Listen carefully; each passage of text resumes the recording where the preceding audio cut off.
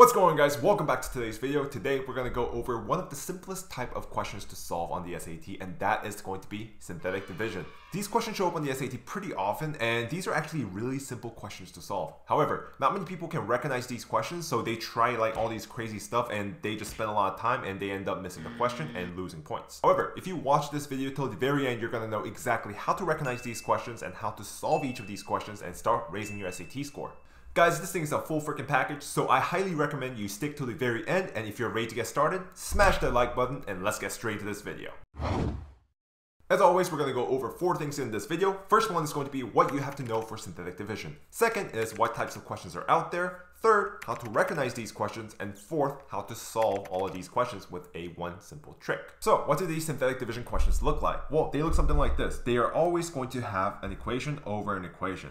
You see right there? You see how the top, it has an expression. At the bottom, it also has an expression. Same thing for all of these questions. And whenever you see that, there's a very high chance that it's going to be a synthetic division question. And these types of questions, what are they really testing you on? You just need to know 2 things. And that is, first one is going to be just doing regular synthetic division, how to divide polynomial by a polynomial. If you know how to do that, you're going to be set. And second is going to be a remainder theorem. So if you're not really sure what remainder theorem is, I wouldn't really worry too much about it because about 85% of the questions that show up on the SAT is just based on just dividing expression by an expression. So synthetic division takes about 85%. A remainder theorem shows up really rarely, about 15% of the time. I haven't seen it for past couple months. It doesn't show up in the SAT as often. So if you're running out of time, then I just recommend you focusing solely on synthetic division. But if you have extra time, then you can go over remainder theorem as well in order to answer every single question and be full bulletproof. So now that we know exactly what type of questions are tested on synthetic division, how do we know when to use synthetic division? Well, let's go to these questions. So the first thing I told you about was they're going to have an expression over expression, right? So if it's this case, there's about like 50% chance that it's going to be about factoring, and about 50% chance it's going to be about synthetic division. But how can we be really sure that it's going to be testing you on synthetic division? That is, look at the answer choices, okay?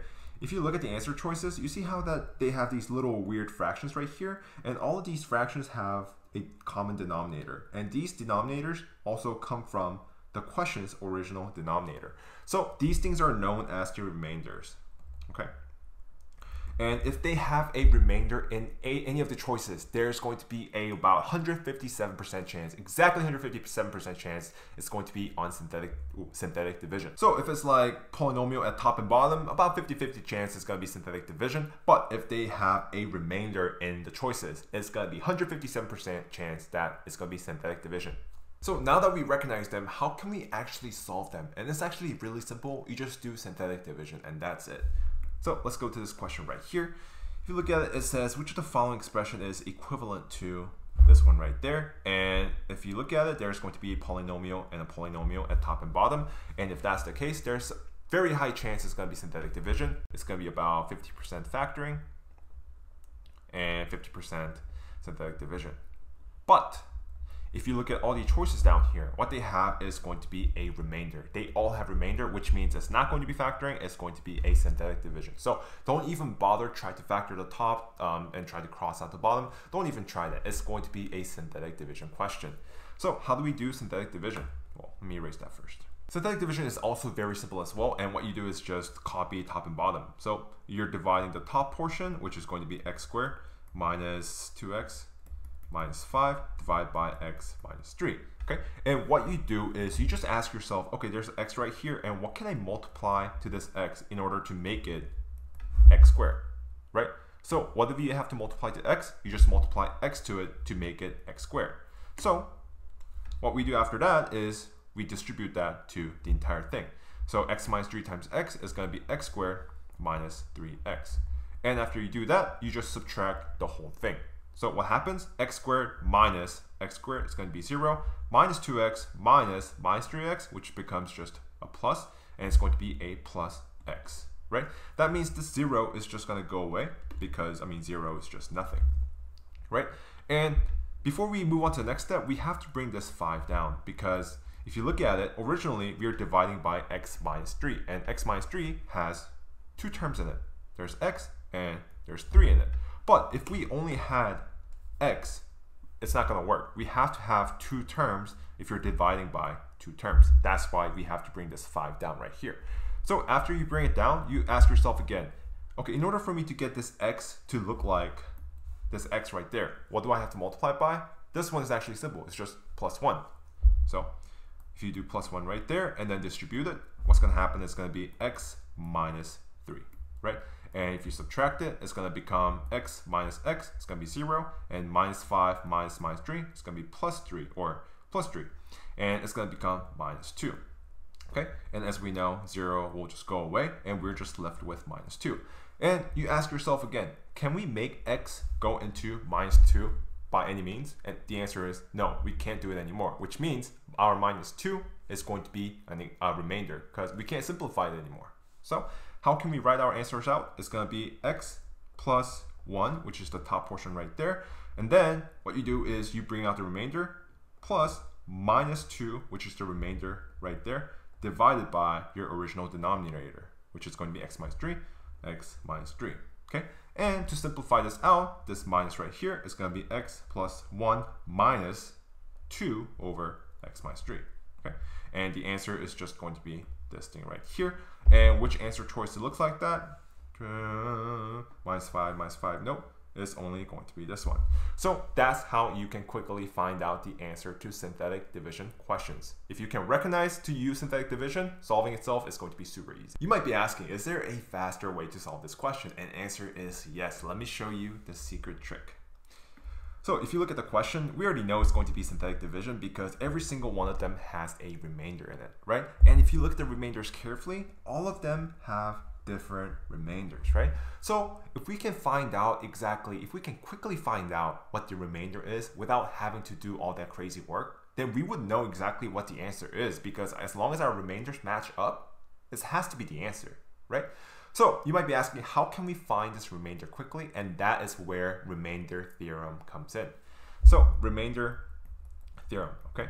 It's the shortcut to find the remainder. And how does remainder theorem work? Well, here's what you do. First, you ask yourself, what's the number that makes the bottom or the denominator equal to 0, okay? So if you look at it, our denominator is x minus 3. So x minus 3, it has to equal 0. X would have to be 3, right? When x is 3, our denominator would be equal to 0. And after you found out this value, what you do is you plug it back to the top. Plug it to the top, okay? Or the numerator, okay? And if you look at it, it's x squared minus 2x minus 5. And what we do is we just plug in this 3 right here into the x's, okay? So what's going to happen is it's going to be, not x, it's going to be 3 squared minus 2 times 3 minus 5, and 3 squared is 9 minus 6 minus 5, and that's going to be 3 minus 5, which is going to equal minus 2, right? And the result that you get from plugging in the number that makes the bottom equal to 0, that is going to be your remainder. So minus 2, we know that it's going to be our remainder, and that makes sense because it's the exact same question, and if you look at the previous one, we got the 2 or minus 2 as our remainder, right? So we know this method works, and our remainder is going to be minus 2. And if you look at all the choices, A has remainder of 20, so it's out.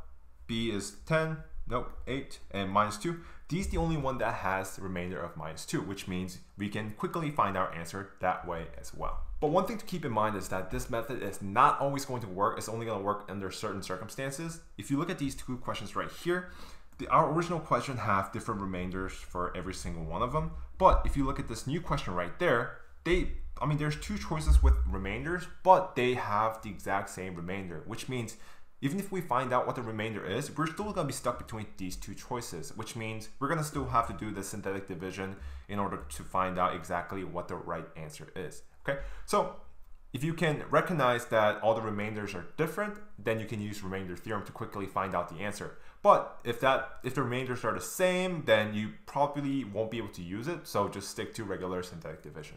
Does that make sense? So that's literally everything you have to know about synthetic division. As long as you know how to do these two things, you are going to be set. Okay, so we're going to summarize exactly what we went over in this video. First, we went over exactly what we have to know and what types of questions that we should expect from synthetic division.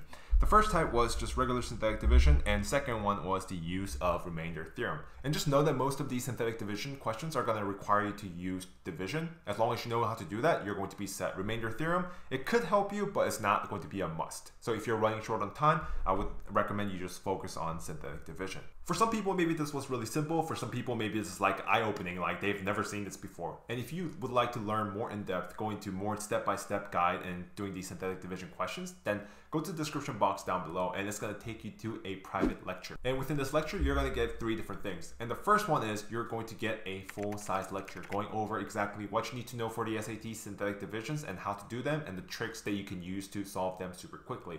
And second, you're also going to get a worksheet that goes along with the lecture so you can follow along, like print them out, follow along and do the questions with me so you really understand exactly what you need to know. And lastly, you're going to get a set of practice questions which you can try after finishing the lecture and test to see if you have retained everything you need to know for synthetic division.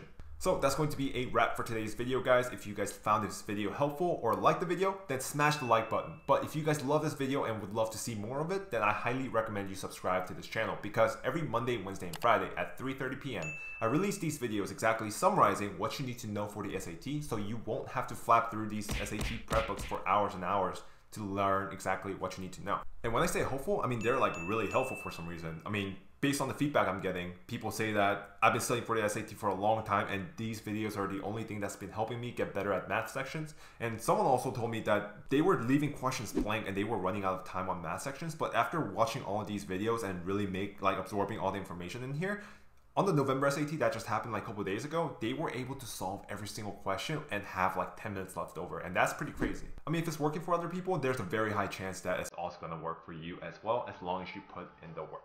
Anyways, guys, that's going to be it for today's video, and I'll see you guys on the next one.